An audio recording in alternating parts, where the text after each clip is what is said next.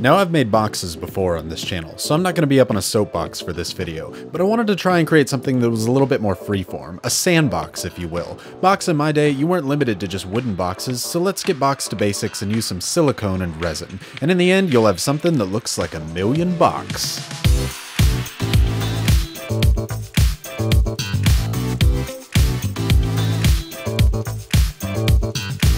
Now that we've fully boxed out the people who don't like puns, we can get into the video. Now, I've made boxes before, but they were always made out of wood and they were pre-made boxes, and I thought I wanted to make something from scratch, and I like to make things out of resin, but I also like the wood look, so I thought I could combine the two by taking these wooden boxes and creating some molds out of silicone for them. And I also found a good use for this old failed project box from a few videos back. I thought we could use this and make a mold out of this and try and make a resin box out of this one, so that way it now has a purpose and I don't have to feel bad throwing it away. First things first, I wanted these boxes to be stackable, so this little nib on the top wasn't going to work for me. I tried to take a scraper and pull it off, or a knife, and that wasn't working, so I ended up using my hobby clippers and just snapping them right off. It's only held on by super glue or some weaker form of glue, so it wasn't all that hard. Now you could sand them down if you wanted to. I kind of tried to make a little makeshift sander out of my pottery wheel from my previous video and just taping some sandpaper down to it. I'm not worried about the top where the nib was all that much. I sanded it a little bit, but mostly I just wanted to get some of the higher parts of the wood off of there because I thought they might get stuck in the silicone and cause problems. I'm not actually trying to remove the wood grain, just make it a little bit smoother than had I done no sanding on it. Now for the box, I had to be really careful, and this is why I don't really recommend this, because as I was doing it, it caught on the sandpaper and the box went flying. So not safe. Don't try and make your own disc sander, just sand it by hand. It was a bad idea. But I've also got these little bits of glue in this old black box, which I would not like to have be recreated in the resin. So I thought I could make a really even surface on it with a quick casting resin, which we've never used on this channel. So I thought, hey, let's give it a shot. First off, it is far more liquid than I expected this to be. Most of my resin has one very liquid half and one kind of thicker half.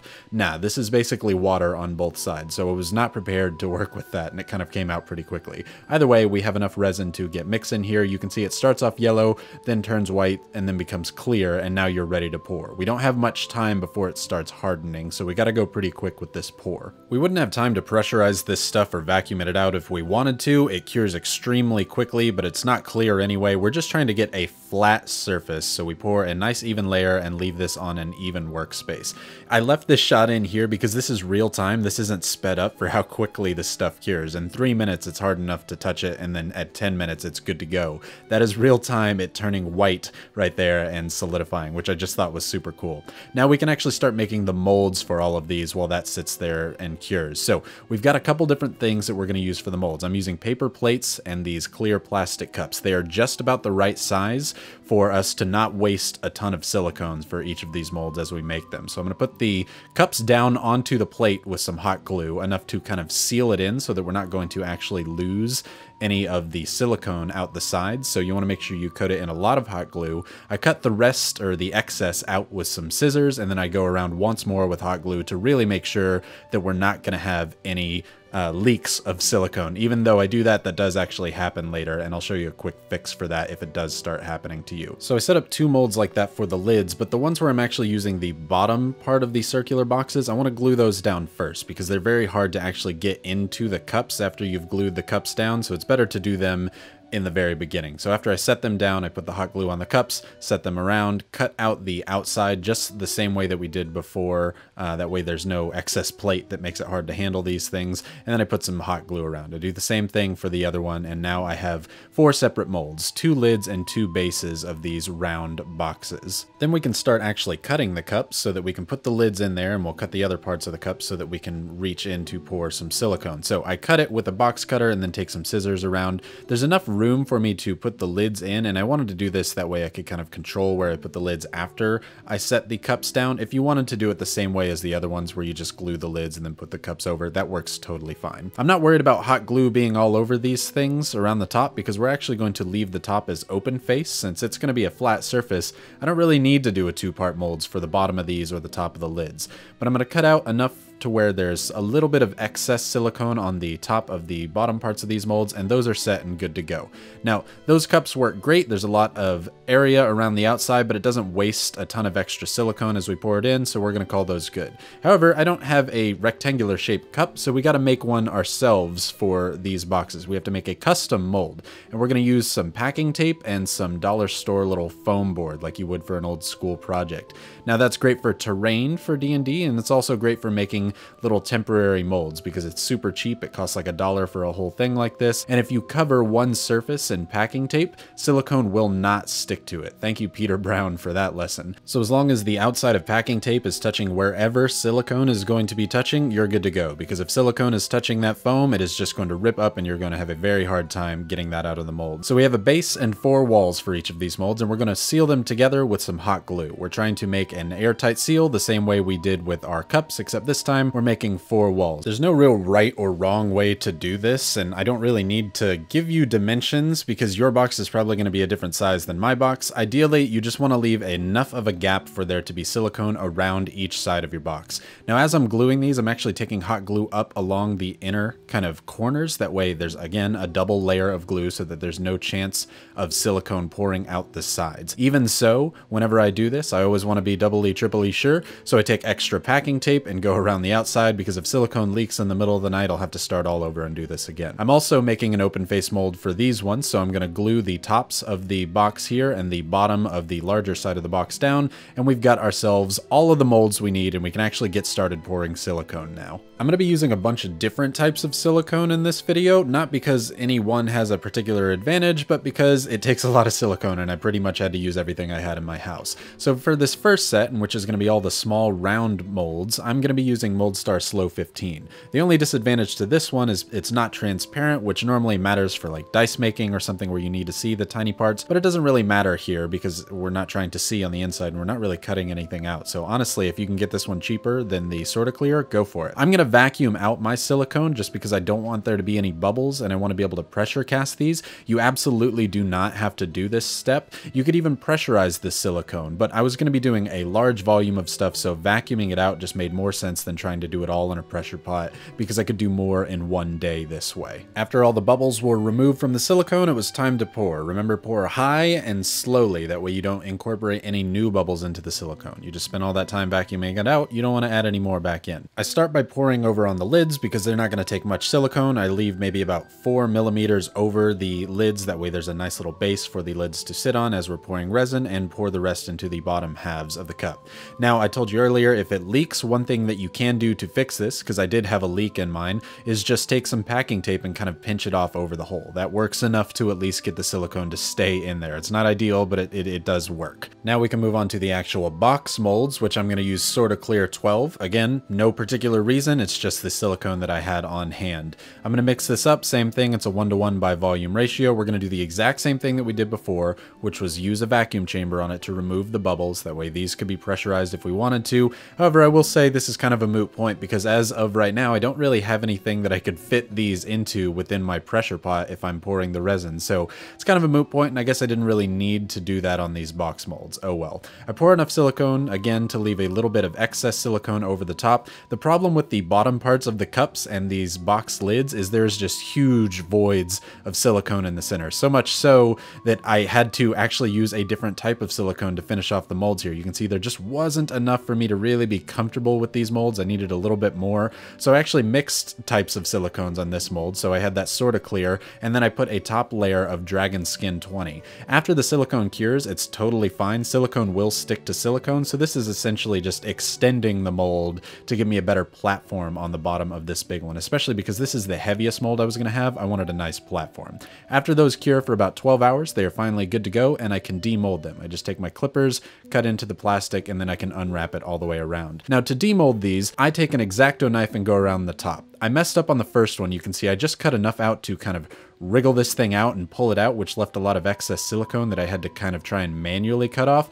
Don't do that. That makes it really hard and you get these little jagged edges on top. It's not good, but ooh man, can you see that wood grain that was left in the silicone? That's exactly what I was looking for. You want to try and take your X-Acto knife and go right along the edge as smoothly as possible. That'll make a super easy and super clean looking mold line whenever you're pulling these things out. Now the silicone that gets stuck in the inside of the box, the little cup part, it creates this like suction, and it takes 3 men and a baby's strength to actually pull that thing out of there, and so it was tough. Afterwards, I was happy enough that I actually played the bongos on the top of the new molds. If you don't play the bongos on them, your results are absolutely going to vary. I can't promise anything. Take your knife and cut the extra tape that you used and break open your custom made box to where you have your rectangular silicone molds for your rectangular larger box. Now, we cut these out the same exact way. I'm going to zoom in here so you can see what I was doing with the X-Acto knife as I go along. I just pull a little bit of the silicone back and take the knife right along the edge to try and get as straight of a cut as humanly possible. And even then, I erred a lot. I took a little selfie in front of it because I was happy that these molds were actually ready to go and came out good. I'm going to be using Pro Marine resin for this. There's no reason I'm using this over my normal Art and Glow. You can use any tabletop or casting resin. I can just get it cheaper by the gallon, so I'm going to use it for bulk things like this.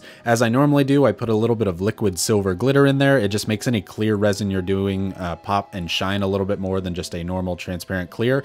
And we're going to be using something called the Petri dish method with our alcohol inks. I'm using 2 types of blue, a kind of blue and a tealish green blue.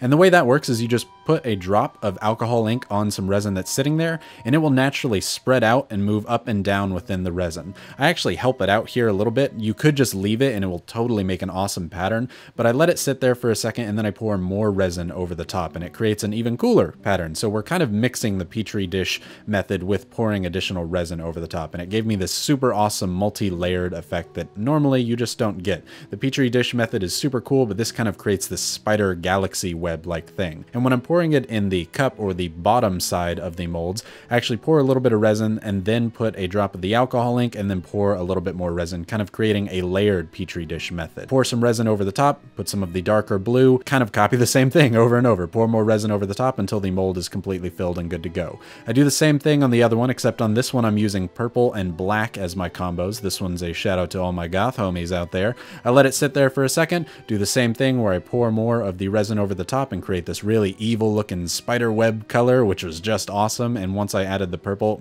I was in love with this color, and it spread out perfectly, and I thought it was just this nice little combo between the black and the purple. I actually poured more resin on this one, but then I tried something different within the cup. Rather than just doing this kind of Petri swirl thing, I actually kind of did a waterfall version of the Petri method. I poured resin and then I put a lot of the purple on top and poured more resin down so that it would create this kind of flowing waterfall of purple as it goes. And it is just an oddly satisfying portion of the video to watch there. I could watch that over and over.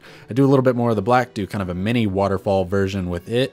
And then as it sits there, I put 1 drop of the purple on the top to create a version of a Petri dish on the very bottom. Now for these smaller kind of cup box molds, they will fit perfectly fine in my pressure pot. The bigger ones will not, but I've got this 2-layer insert, so I set it in there. And what was vitally important is making sure that it is level. So much so that I brought out my level to make sure that these were going to sit flat on the top because we're using open face molds. There's a problem that comes with the purple box, which I was sad about. Apparently it wasn't quite level because of the silicone, but either way, I set them in the pressure pot at 40 psi for 24 hours. And while that's curing, we can get rolling on the larger rectangular box. I'm actually trying to mimic the dice that I made in my faster resin polishing video that I did last week. And I'm going to take this purple foil stuff and mix it up into the kind of silver liquid glitter and clear resin. And it's going to look awesome. I was very excited about it. Because it wouldn't fit in the pressure pot, I degassed the resin by putting it in the vacuum chamber. It's totally possible to do. You just got to be patient and turn the vacuum on and off to make sure that you're not going to overflow the bubbles on there. And it looks fantastic. The other part of this box, I'm going to make the kind of dark gunmetal that I made from the dice by mixing up some silver mica powder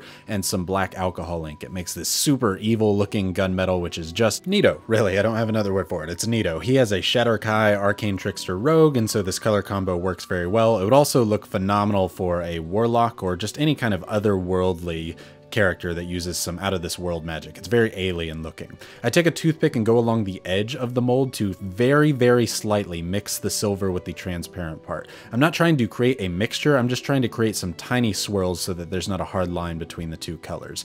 After that sets for 24 hours, we can now take them out of the molds. I would wait at least 48 hours before I do anything to them, but you can take them out of the molds if you need to. I peel the molds back and wow, that petri dish color for the purple and black is phenomenal. You can see the wood grain on the bottom of it and it's just exactly what I was looking for. The contrast between the wooden looking sides and the very clear bottom, which was the top of the mold and where we did the pour, is so cool. I like the very different look to it than what you would normally be able to buy. It's very handmade. And for what the black and purple look like, the blue looks even better. It's got this kind of sharp little edges on the side, which we'll take care of here in a minute. The wood grain is even more pronounced on the bottom of the lid and on the side, and it makes this kind of watery coral reef look. And the bottom of the actual cup portion is just so good. Both of these came out phenomenally in terms of looks, but they do have some problems, which I'll get to in a minute. But now let's take the rectangular box out. It has the same problem of trying to get it out, but y'all, I was not prepared for how good this thing looks as a dice tray and box combo for him. This is the ultimate gift. It is so good looking,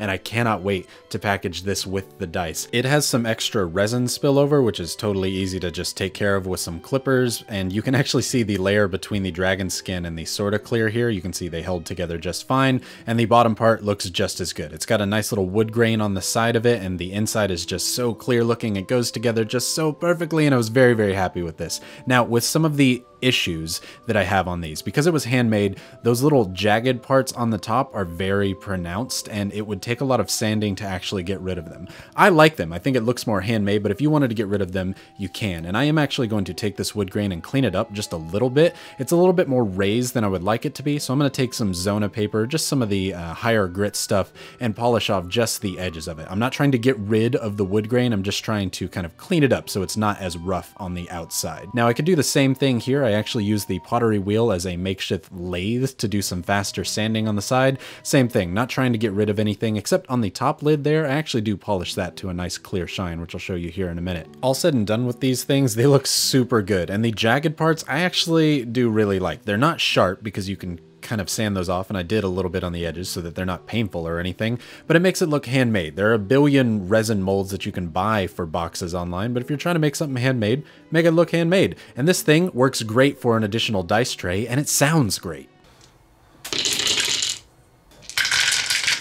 Those are some nice sounding click clacks, and it just sounds really good between the resin. It holds about 6 sets of dice in there, or you could even maybe put a few minis if you held them sideways. So this box I call A-OK. The purple and black box, you can see the difference here on the lid. It is very non-level. I think when I poured the silicone, I didn't care as much about the silicone being level, and that caused problems, because when I pressurized the resin, it was level. The blue box turned out fantastic. I like that you can still see the wood grain on the side and under the lid, but the top and bottom are very, very polished, and the ring in the center, like I said, I polished it up to a near glass-like shine as well. I like the idea that I can pour resin for a set of dice and then pour excess resin like this into a box, and I can give that set of dice away as a gift with a box that matches that resin, because these tiny little cylinder boxes, they only hold one set of dice, so they're perfect for giving away one set. Unfortunately, because this purple and black one is just not worth the effort to clean up and sand down that lid, I might as well just make a new lid, and maybe I will at some point, but if not, I'll just give this away sometime in the future.